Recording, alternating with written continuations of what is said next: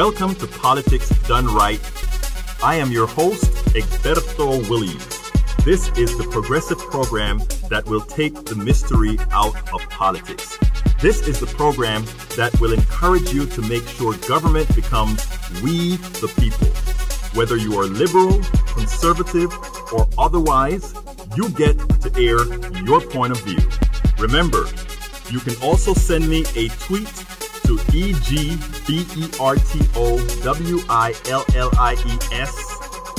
That is, at Egberto Williams. Let us engage. It is politics done right. 1, 2, 3. Well, folks, welcome to one more edition of Politics Done Right. I'm Egberto Williams, your host. Thank you so kindly for being a part of the show. We are going to have a great show for you today. Was that a great debate or not? Well, I don't know it was great, but you know what? We had a debate, and we had people who step up, people who step out, people who did the right thing, and then we had that guy who just made crazy statements, and unfortunately, I cannot remember what his name is, and good for us that we don't need to remember who this guy is. That guy on the end that constantly talk about, oh, we want to be centrist, and we want to be that, and we want to be the other.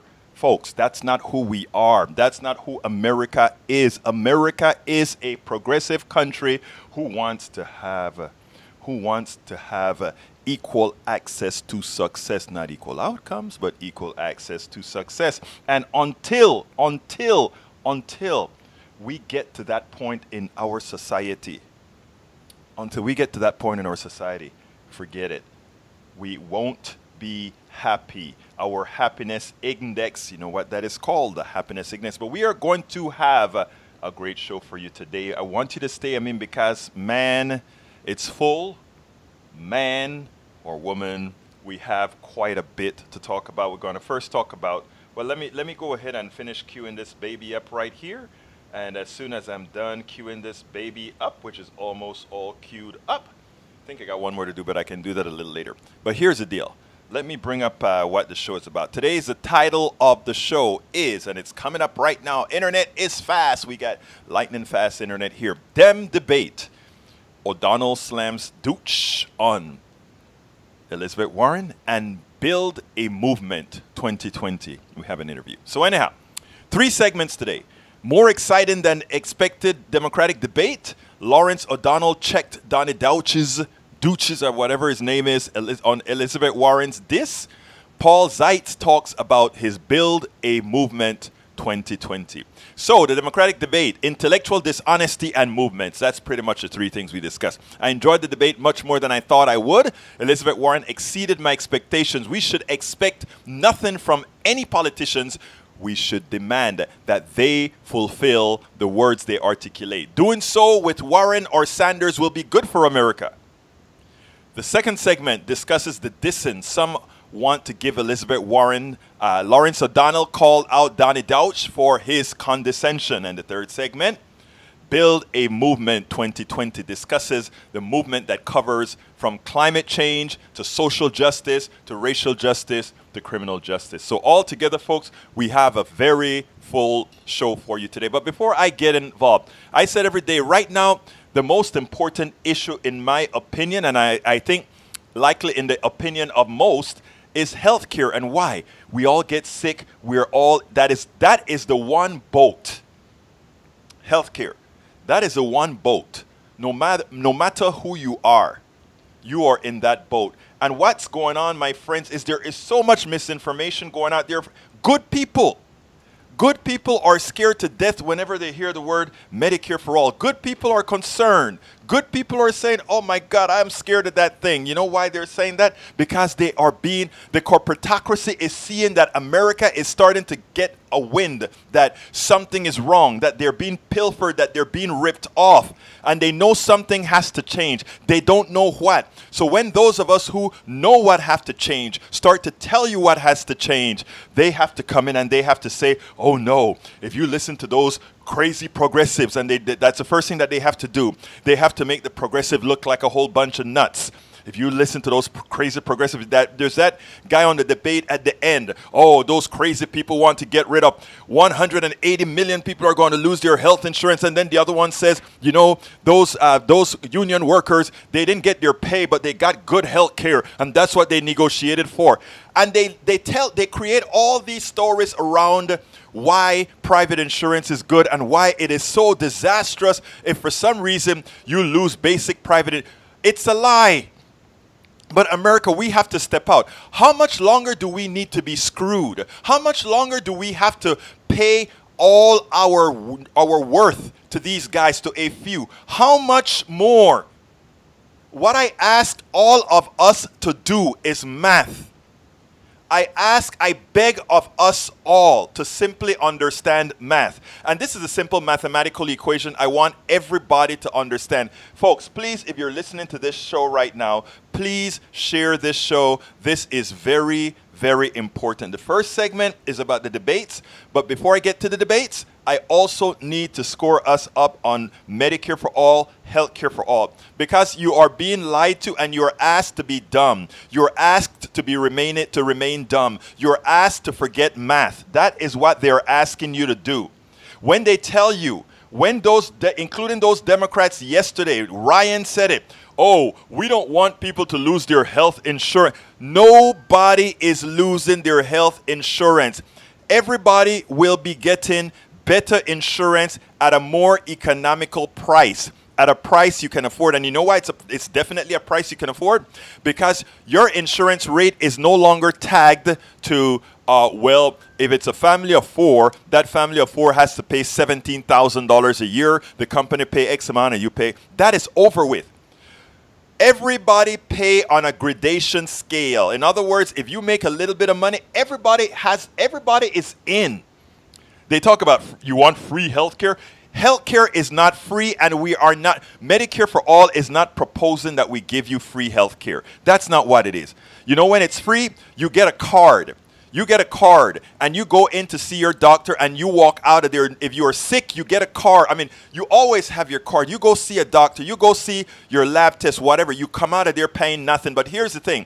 It's not really free at all, because everybody who works, everybody who has an income will pay into the general fund, and out of that general fund is health care. So it's not free, oh, we want something for free. That's not what it is, people. What it is for once.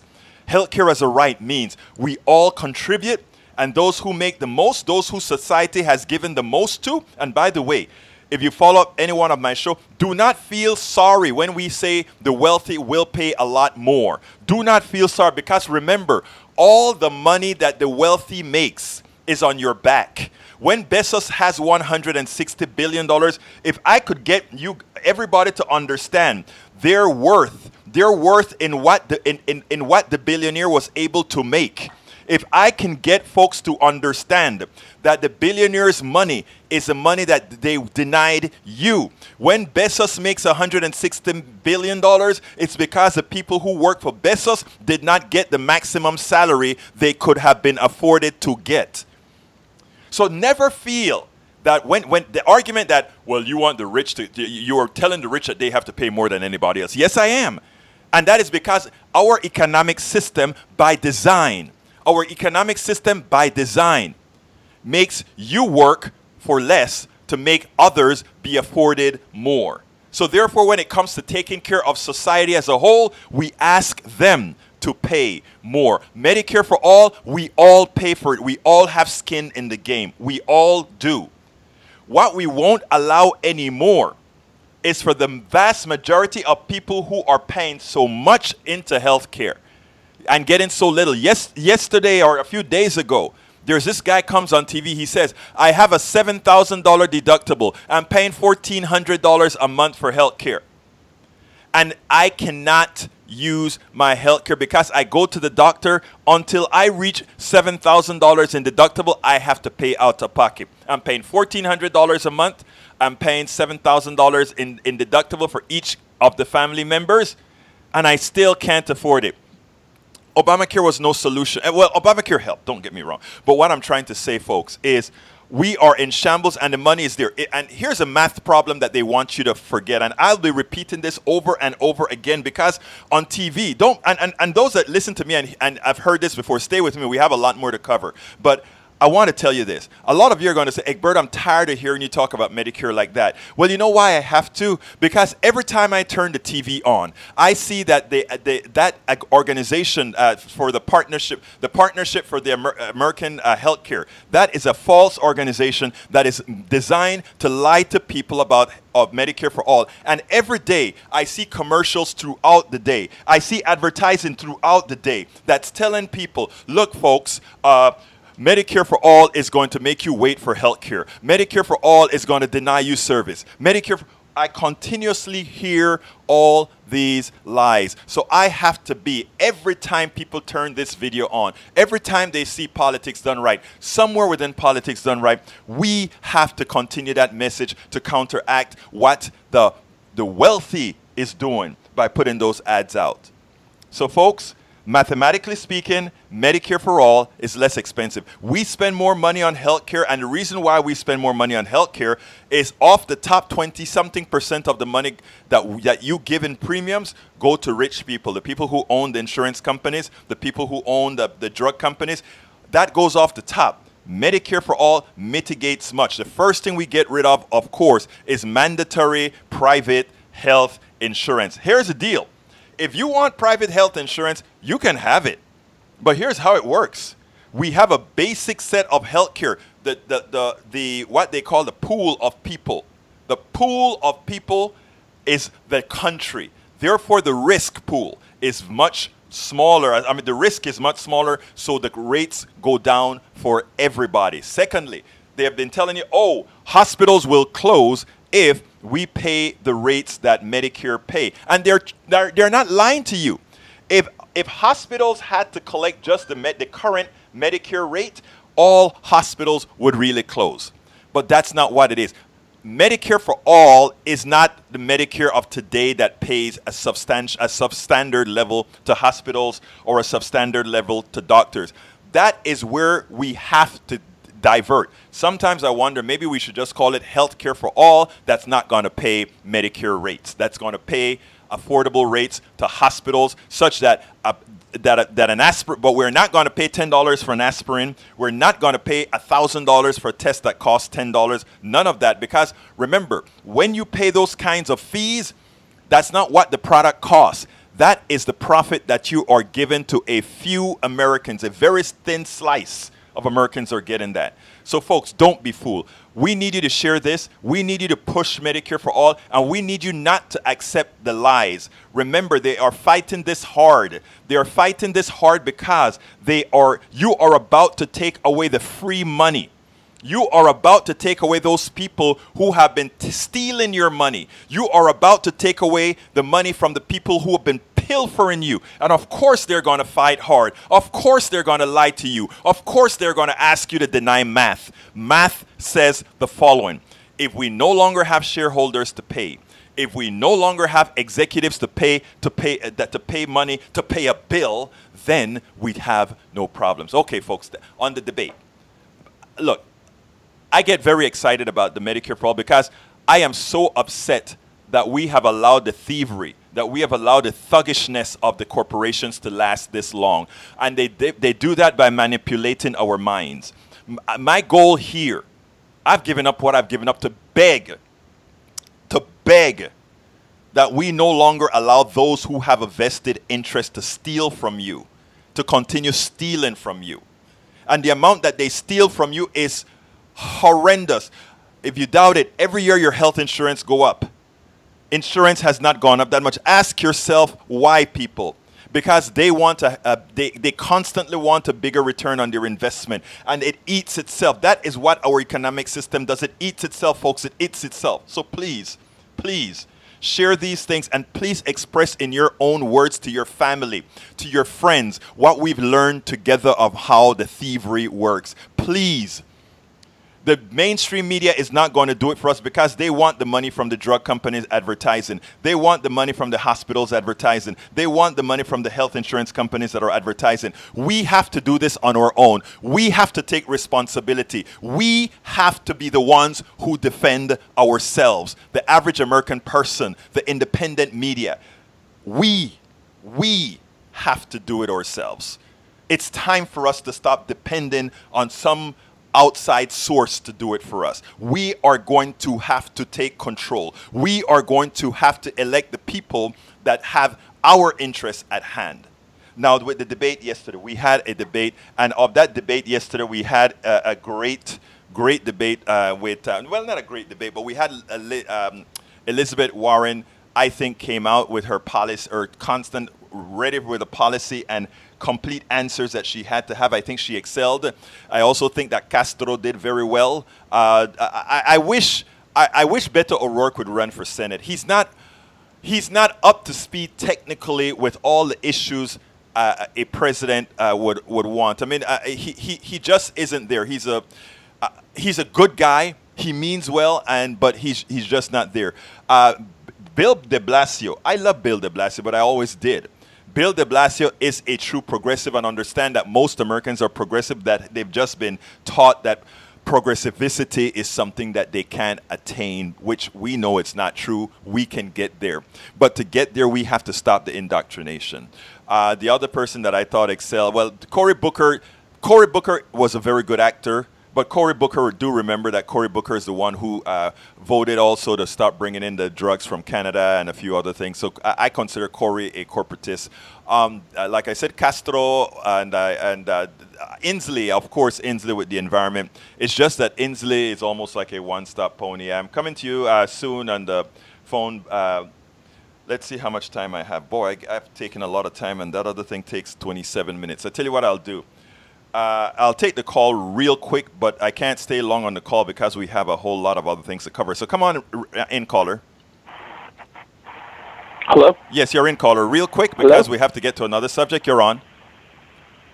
Berto, how are you? This is Johnny. Hey, Johnny. How you doing, my friend? Hello? Talk to me.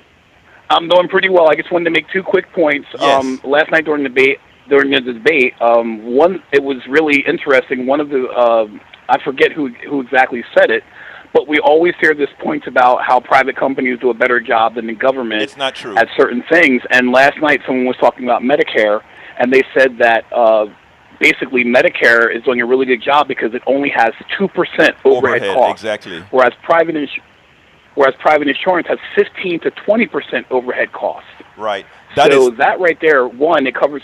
That's a huge deal because, again, the claim is that the government does a poor job. Johnny, you're absolutely right about that. Johnny, you're absolutely right about that. I've been preaching that for a long time. And the reason why the overhead for the private company is so much is everybody have their own computer system. Everybody are paying executives some ridiculous prices. They have to pay their shareholders. Exactly. They have to do all those things. They're asking Americans to not understand math. That's what they're doing. Tell me your second point, Johnny, because I have another a 30-minute. Okay, and then my second point was, and this is where I felt like they failed last night during the debate. The question was asked, what's the biggest problem facing America? Right. And basically they started talking about climate change, the Russians, and my thing was, why didn't they just simply say income inequality? You know something, Johnny? I think they should have said that, but you know how it goes sometimes. But you're right. Johnny, it's all about the middle class. If you don't have a strong middle class, we don't have America. Brother, that's what makes America great, the middle class. You know, I'm with you. Okay, got to go, Johnny, because we have a long show and a whole lot to cover. Thank you so kindly for calling, brother. Okay, folks. That's all I'm going to say about the debate because I got to go. I have a 5-minute piece here that I want you to hear about how these guys try to corrupt not only the progressive base, but they try to impose their thought process on you. So here's how it goes. Listen to this. Purported progressive Donny Deutsch. He's always on Morning Joe. Not only is he always on Morning Joe, MSNBC just gave him a show recently. Here is the deal. This is the same guy who went on Morning Joe and said, you know what? If the Democrats elect a socialist like Bernie Sanders or Elizabeth Warren, I will vote for Donald Trump. That is what a purported progressive actually said until Joe Scarborough looked at him and said, no, no, no, you wouldn't. No, no, no, you wouldn't. And then he started to backtrack. But here's the reality now. He's on this kick saying that Elizabeth Warren cannot beat Donald Trump. He's on a kick that's saying Bernie Sanders cannot beat Donald Trump. I mean, even Joe Scarborough pointed out that Bernie Sanders could beat Donald Trump. Elizabeth Warren could beat Donald Trump. Here's the deal. Joe Biden is not electable, and I showed several times how they are going to go against Joe Biden. First of all, Joe Biden have some women issues, not like Donald Trump. His is more on a chauvinistic basis, but they will show it with him touching women and all of that as if, oh my God, we have the president grabbing on women. We also have Joe Biden grabbing on women. That's how they're going to portray it. Do we also have the issues with racial problem? We know that Donald Trump is a racist. They will make Joe Biden a racist when they talk about him being with segregationists and not being called a boy but a son. They have this stuff about him, the dog whistles that he put out there, talking about Obama being an articulate guy. They have him being against busing. They will make Joe Biden, as far as morality, racial justice, and sexism and misogyny, they will equalize that with Donald Trump. That is what their marketing department will successfully do. And at that point, then, they will bring in plagiarism of Biden's past with Donald Trump and his lies. So they will equalize all these issues together. Now, what irks is to watch them give a lot of play to Donny Deutsch, who's going to come on TV and constantly try to tell progressives, oh, Elizabeth Warren, what she's saying is wonderful, it is great, but she cannot win against Donald Trump. You watched her last night, and I saw somebody who can go toe to toe with Donald Trump. And I have no problem seeing a woman there. Thank you, Lawrence O'Donnell. Lawrence O'Donnell simply shut Donny Deutsch up with his preposterous articulations. And check this out. You still stand by your now widely quoted prediction? My issue, unfortunately, and do not shoot the messenger, is the messenger. I do not believe Elizabeth Warren on stage with Donald Trump beats him. And I also think when you can label somebody a socialist, 57% of this country thinks that word is un-American. I'm not saying it's fair. When he can blanket Elizabeth Warren as a socialist and he's on stage with her, the Democrats lose. I think she's delightful. I think she's wonderful. I'm a big fan. I just don't think she has what it takes to beat this president the same way, at least an idealized version of Joe Biden is. Don't shoot the messenger. It's just facts. We got to get Trump out. Let's just identify this for what it is, and then we have that pure guesswork a year and a half away from the guesswork. Absolutely.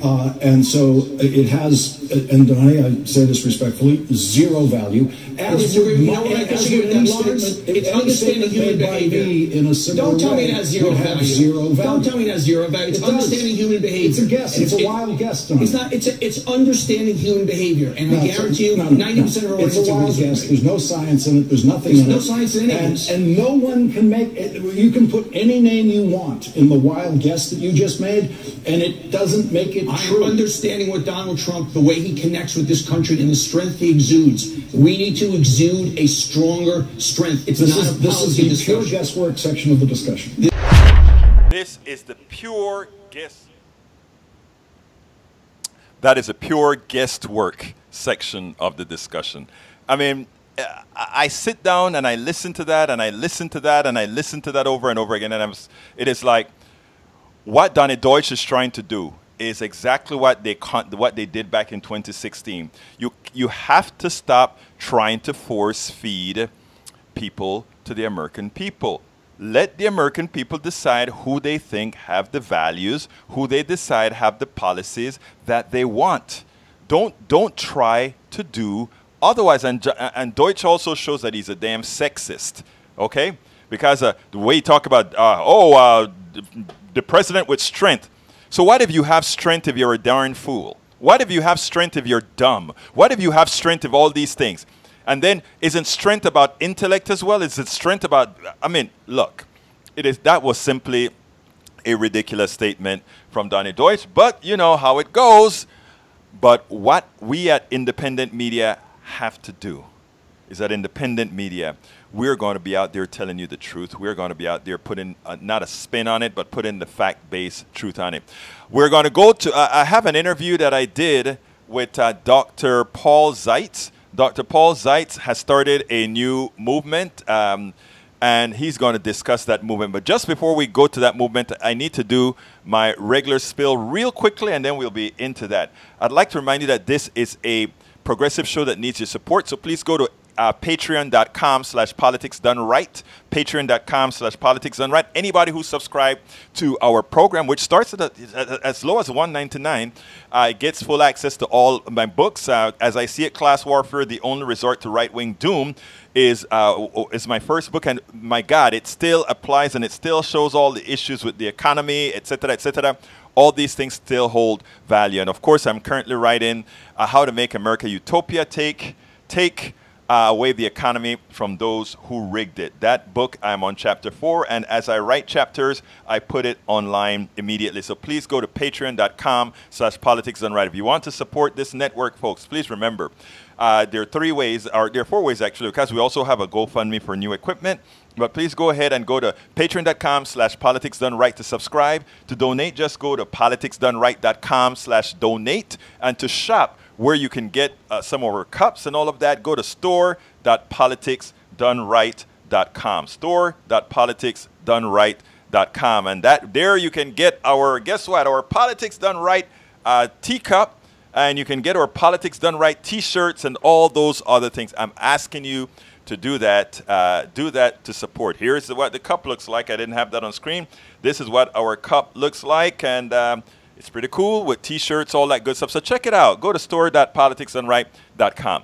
But anyhow, without further ado, because this is not too short of a play, I want to go ahead and play you the interview that we did earlier this morning with Dr. Paul Zeitz. And I think that it is great that our movements are moving on. So here it goes. Welcome to Politics Done Right. I'm here with Dr. Paul Zeitz. He's with Build a Movement 2020. Actually, I think he's the founder of Build a Movement 2020. Am I correct, Dr. Zeitz? Yes, Egberto. Yes, I'm the founder of Build a Movement 2020. It's a call to action where we're calling on stakeholders across the country to join forces. Within the Democratic Party, we have to unify, also with independents, Green Republicans, and those non-voting Americans to work together to usher forth a more just and peaceful world. No, I like to shock my guests every now and then and say, but sir, who are you? Tell me something about yourself. I'm a 57-year-old father of 5 sons. I'm a physician by training, and I'm a political activist. I've been working on wage injustice for the last 30 years, and I've been able to broker and be part of bipartisan coalitions that have changed the direction of humanity. So in the 1990s and 2000s, I worked on the global AIDS crisis, and there were literally millions of people dying every year around the world from AIDS, and we were able to broker a political movement from the far left to the far right, and we got political leaders like President Bush and then President Obama to commit billions of dollars and massive programs to stop the dying. And it's that experience that I would like to bring forward for these other challenges that are pressing and facing us today as humanity, which is the climate emergency. Now, what department did you work for in the government at the time that you did that? Yeah, so I worked in the Department of State. I was the director of the Data Revolution for Sustainable Development team during the Obama administration, and I stayed on for a few months during the Trump administration. Oh, so you even recently you were still in the government? Until August of 2017. August of 2017. Now, what was the genesis of you forming this group, the Build a Movement 2020, and how exactly do you expect, with all the groups that are out there that are coming up and springing up about the environment and springing up about other issues, how do you intend to get, first of all, what do you intend to do specifically, and how do you intend to get that notoriety that is necessary to get some sort of attraction within the body politic? So I think my motivation is that the politics that we've seen in the past have failed to bring forward the kind of transformation that many, many people believe we need. We need to bring forward economic, social, and environmental justice. And we have to do that by creating an agenda for action that can connect people across the cacophony of organizational perspectives and even the 25 Democratic candidates. How do we unify the party when everyone's fighting after each other? So we as citizens have to call on our leaders to unify. And we have to also partner with Green Republicans and with independents and with non-voting Americans and inspire them and motivate them to step forward, because I believe that we're in an existential moment for the future of humanity. The climate emergency is so severe that if we don't take bold and transformative action immediately, then the threat that is upon us will threaten the existence of future generations. So we may not have a human species by the end of this century. I am very happy that you're using the term climate emergency, which is where we're at right now. And the other thing that I'm happy to hear you talk about is not unifying, not capitulating or anything, but realizing knowing the reality that we have to work with everybody. Doesn't not just us. For those, I don't know where you stand, but politically, I'm pretty much to the left. But I understand that we have to meet somewhere with everybody of all sides, and I'm very happy to hear you say that. Now, in saying that, right now we are in a point within our society that it's next to impossible to work with the current crop of Republican politicians. Note, I'm saying politician, not people. With the Republican politicians, how do you break the back of the relationship between the Republican politician and the good Republican people who you probably need to bring into a Build a Movement 2020 movement to get something, get the traction necessary to move forward? So let's focus on the climate emergency as an example of how I'd like to propose that we all work together to respond, which is that it's the media narrative out there is that there's this kind of us versus them. Right. And it's like we're right and they're wrong. And in reality, I have been working on Capitol Hill, and I've been working with Republican members of Congress and their staff, with Republican lobbyists. Guess what? They have children, and they have the desire to have grandchildren, and they understand the threat of the climate emergency. But if you look at the regular media, you wouldn't know that there's actually many Republicans that are aligned with the agenda that you and I share. Exactly. I want to stop you there a second, Paul. There are a group of climate denialists, right, that include the president and a few of his cronies. I'm not talking about that. Now, what I want to stress, however, or what I want to get how you intend to do it specifically is, you're right. The Iowa farms are underwater. Farms all over the country they have never been flooded before. We have only 70% of the crops planted right now because the fields are too wet to do anything with. These guys see it, and most of these guys are likely Republicans, so they know it. They are ill-served by their leaders. You are a leader in the process of as an activist trying to make a difference. How do you this program is going to be seen not only by a whole bunch of Democrats, not by a whole bunch of left-wingers. It will also be seen by Republicans who are trying to reach out, regular people, but they want to see that the activist community as well is going to take them more seriously than just Trumpist. Right. So I'm part of building this kind of centrist coalition that crosses the political boundary. And we're walking a tightrope. We want to walk a tightrope, and we want to come up with practical solutions. And we're working in solidarity with the Citizens Climate Lobby, with Earth Day Network, with a wide range of groups, faith-based groups, that all believe that we can broker a bipartisan coalition and get the kind of solutions and action that we need from our federal government. We can't do it as the far left alone. It will never work. Right.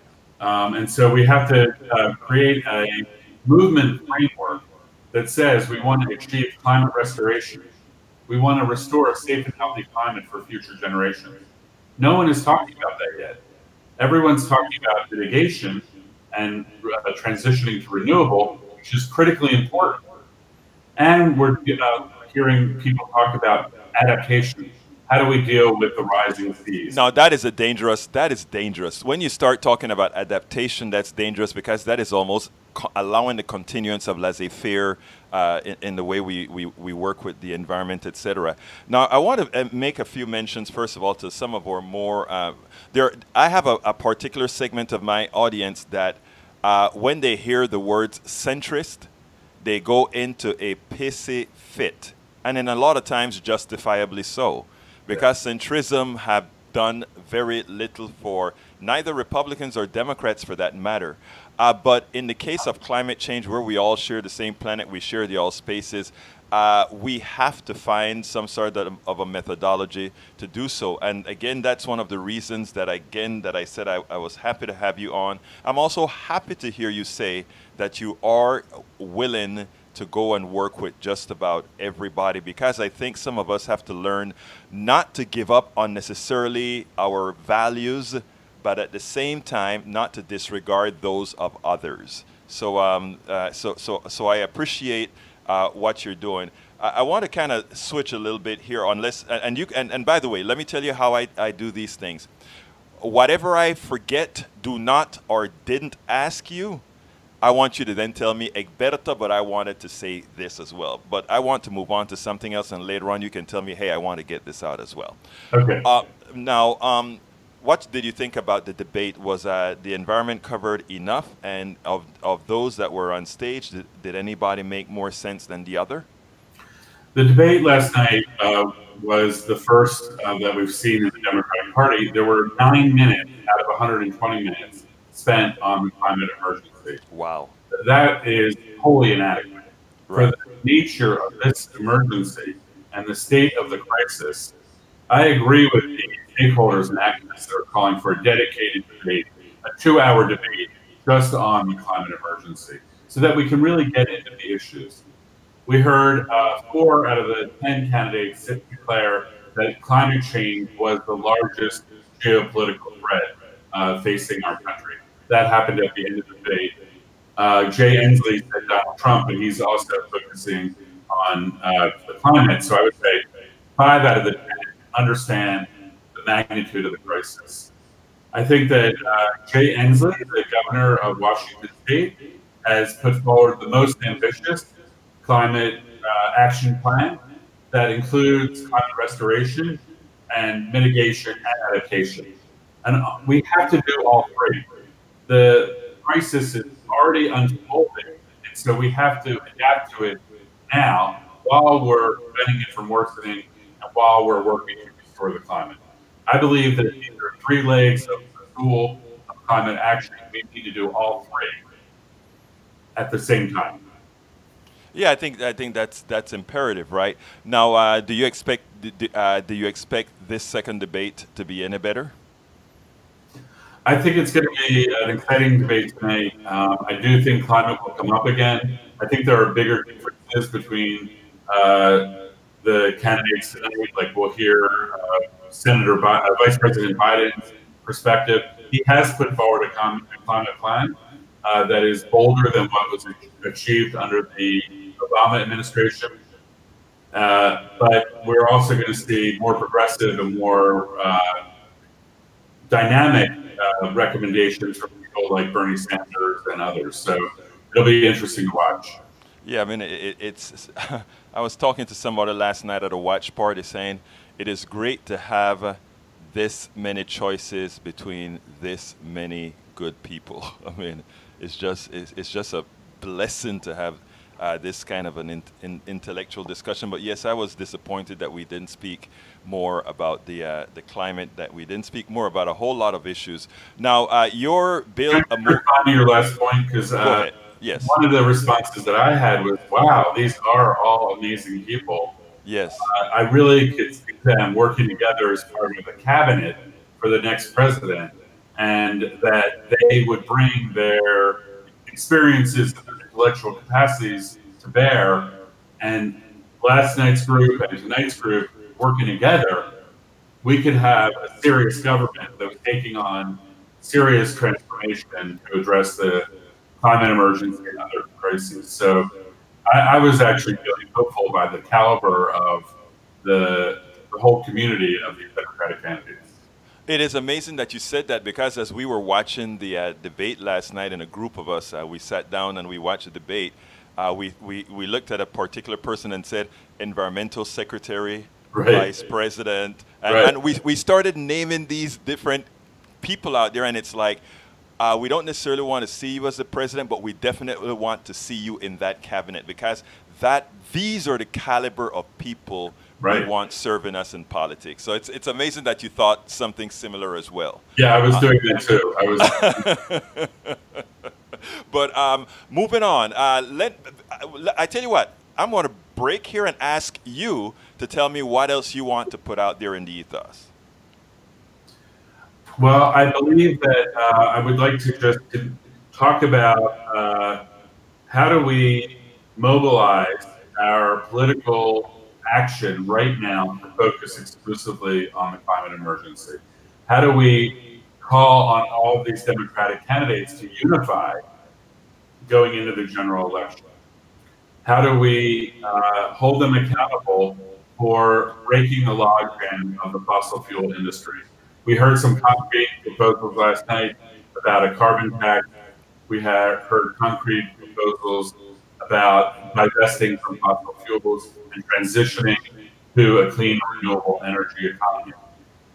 I think every American, every one of your listeners can take action and prepare for the transition that we all are going to have to take. I think we have to take responsibility for our own lack of action. We've been complicit and complacent and not holding ourselves accountable for our own behavior. Each one of us is a carbon emitter, and Americans emit more carbon dioxide per person than any other person on the planet. So we can blame the president, or we can blame this one or that one, but we all have to look at the mirror and look at how we're going to change and how we're going to hold ourselves accountable for bringing forward a clean and safe environment for ourselves and for future generations.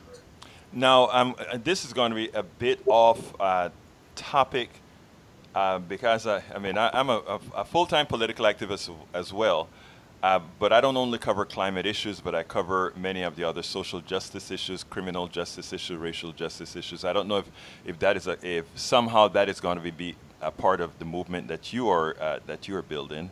Absolutely, yeah. I mean, we have an agenda for social, economic, racial, gender, and environmental justice.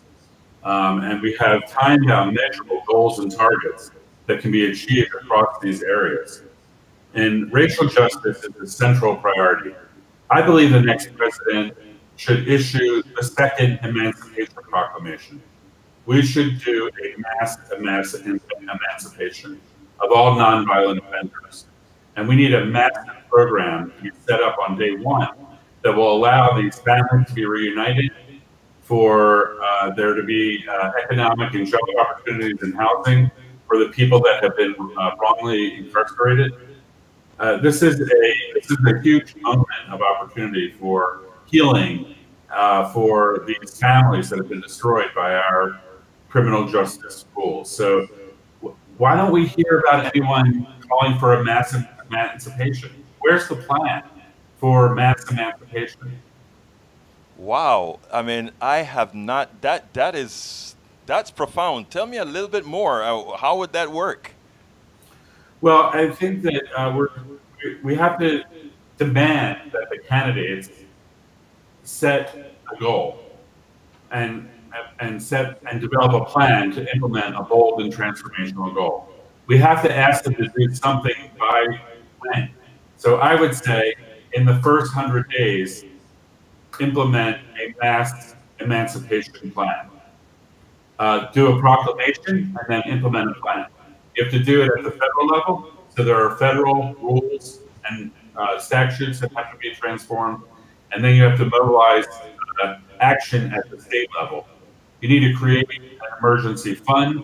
You can get emergency supplemental funding to invest in these transition programs. Because you can't just release people without providing them with support, both psychological support for the reintegration with their families, community building, as well as jobs, housing, education, and healthcare. We can do that. We know how to do these kind of programs, and we just need a leader that will have the vision to declare emancipation and implement the transition to freedom for our brothers and sisters. I love that concept. I love that concept. And what are your thoughts on healthcare? On healthcare, I believe that we need to move into a Medicare for All program as fast as possible. Every other developed country on the planet has a universal health package where every person in the country has access to high quality, basic primary health care. And then if there are private insurers, people can buy in additional private insurance as a supplement. But we have to have a basic package. Health is a human right for all people. I mean, in America, we spend more money per capita and we have worse outcomes. Life expectancy in our country is going down.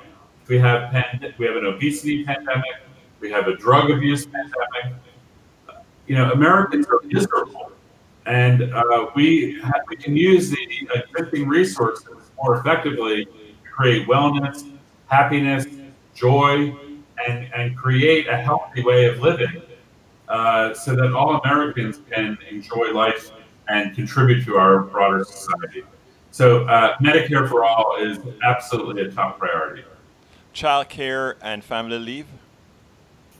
I'm really excited about Elizabeth Warren's Universal Child Care program. I felt like she articulated the best plan that I've seen in terms of ensuring universal access to child care. I mean, if we're expecting people to go to school and to work while they're having a family, then we need to provide affordable child care. That is a huge priority, and she identified a plan that I think is plausible and viable and fundable that can enable all people to have locally determined child care options where targeting the lowest income families so that they get the benefit that they need and the support that they need. This is a critical step for releasing people from the cycle of poverty.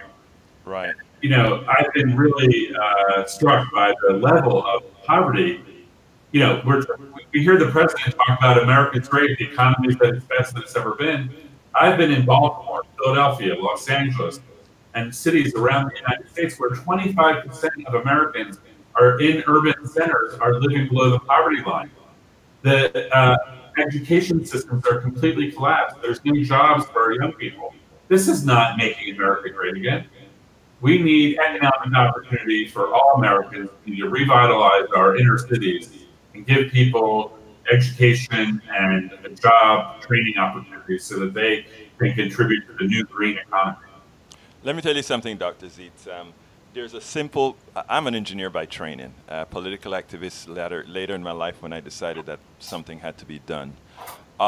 Interestingly, what we're seeing here is not by accident. What we're seeing here is not, it's a mathematical formula, right? If the wealthy grows at 7, 8, 9, 10%, while the economy grows at 2%, it means that they're constantly always taking away from the rest, right? That's a mathematical equation. It's you can't get around it. And the manifestation about that is that you see the economy doing very well. You see capital growing. You see all those things growing. But disparity means that only a few get it. And when you look down, like you said, you're in Baltimore, Philly, LA, and all in LA, The homelessness is ridiculously high because the prices of real estate's going up because there are few people playing chess with it. But that said, we know why these things are happening. Programs like what you're doing, Build a Movement 2020, that takes this entire economic system in a comprehensive manner, I think it's what's necessary. And I've been trying to give exposure to every piece of group, every group that is trying to make a difference, because it's not going to be just Build a Movement 2020. It will be it will be Coffee Party USA, it will be Move to Amend, it will be all these other organizations that are working separately and together to go ahead and make this change, because this is a huge country with a huge problem. So I support Move to Amend, and I've been tracking the Coffee Party, and we have Indivisible, we have Move On, we have this, we have that. Right. And we create a moment now in the 2020 election where we create a movement where we align everyone together. Exactly. Mean a forum where we come up with a joint platform, an umbrella platform for a unified movement. Because I'm afraid with all this kind of scatter, we have 25 candidates, we have thousands of groups that don't get along, don't work together, and we're going to be left with a divided kind of constituency that without a clear focus.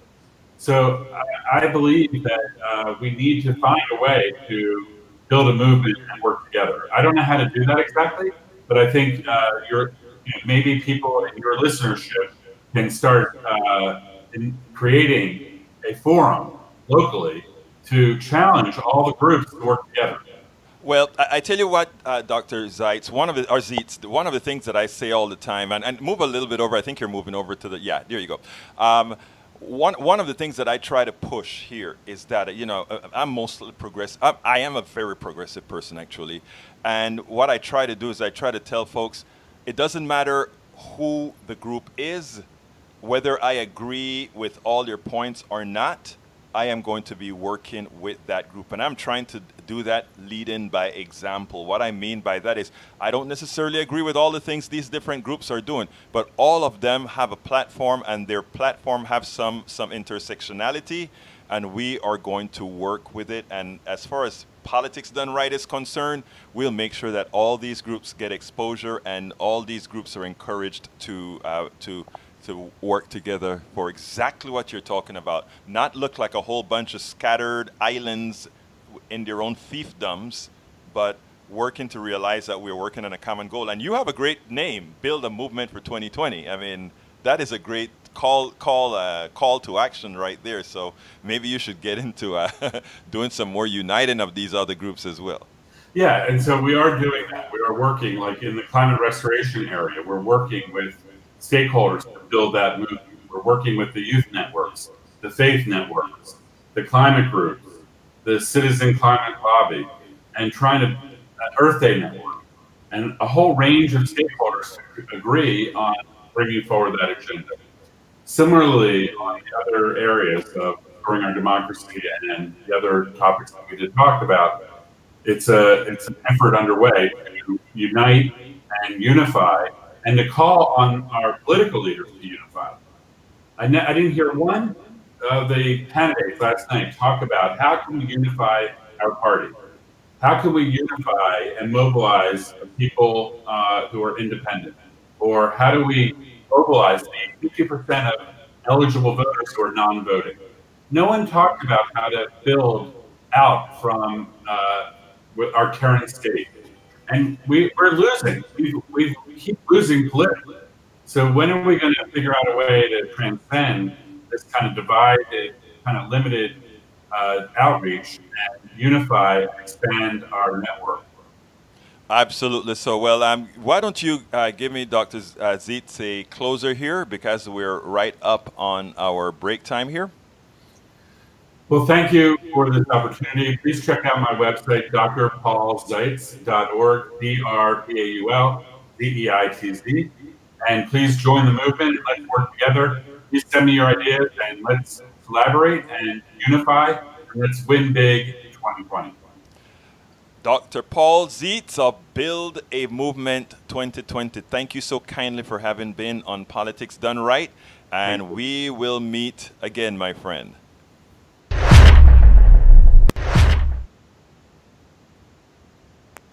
I hope you enjoyed that. I think there's much to do there. We are near the end of the show, so what I want to do is one more time do a call out on Medicare for All. As I said, one of the Politics Done Right most important reasons to be right now is to make sure that the lies that are going to be put out there for Medicare for All are not left unanswered. You're going to see a whole lot of stories over the next few months up until the election trying to tell you folks that all those candidates who want Medicare for All want to take away your insurance.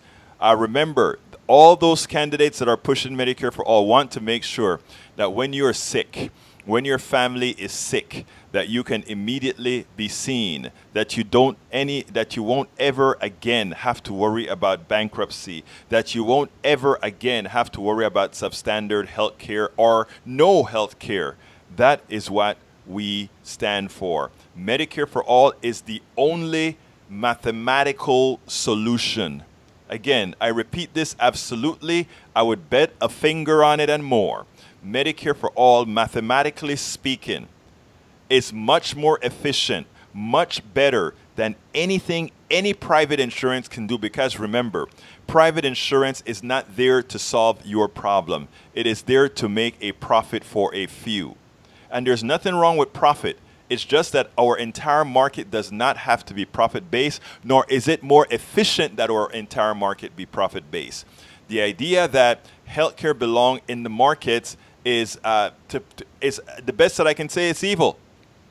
Because we shouldn't say you can only be cured if you're healthy, or rather, if you have money. You can only be cured under these things. Folks, we're coming to the end of the show, and I want to do one last shout out. Please remember to go to patreon.com/politicsdoneright to subscribe to our show, or go to politicsdoneright.com/donate to give a contribution to the show to make sure we can continue doing this, or go to store.politicsdoneright.com. And of course, if you go to store.politicsdoneright.com, you have access to, guess what, our new cup, as well as our t-shirts and all the other goodies. And those people who subscribe to Politics Done Right get full access to all of the books that I write. As I See It, Class Warfare, the only resort to right-wing doom. We also have this other book called How to Make America Utopia.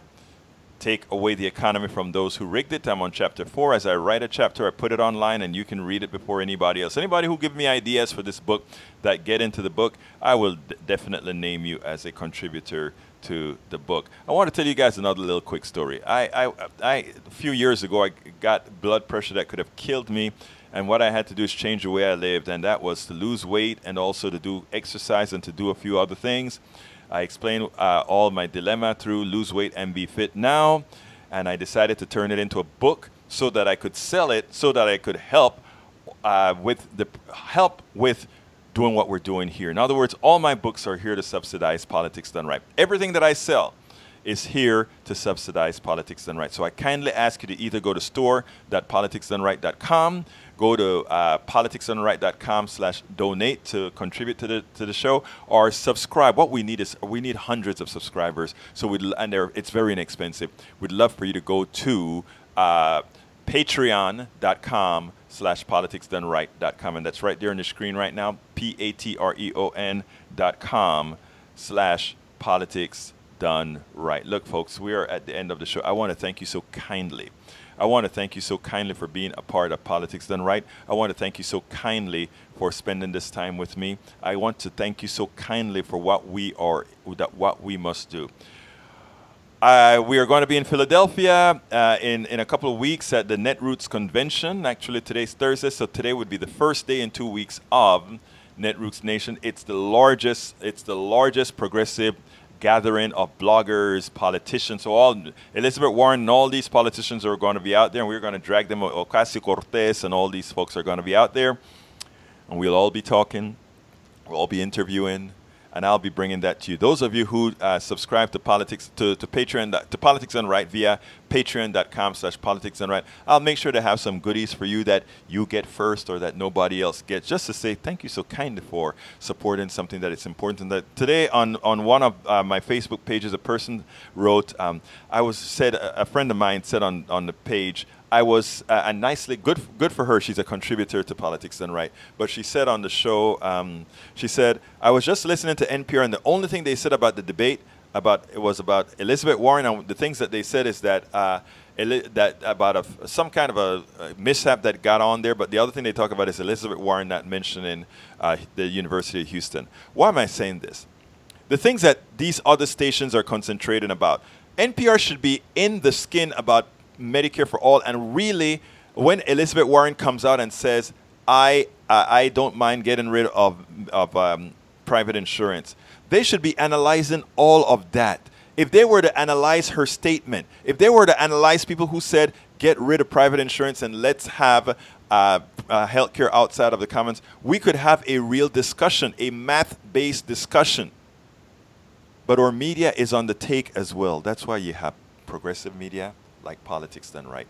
Folks, my name is Egberto Willies. This is Politics Done Right. And you know how I end this baby. It goes like this. I am what? Out!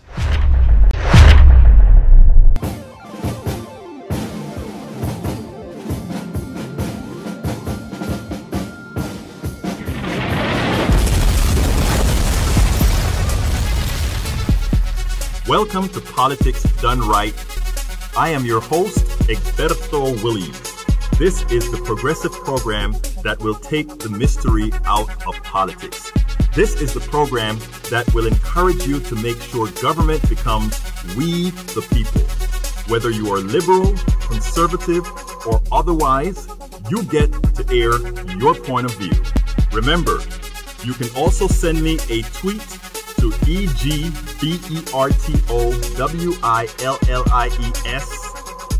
That is, at Egberto Willies. Let us engage. It is Politics Done Right. 1, 2, 3.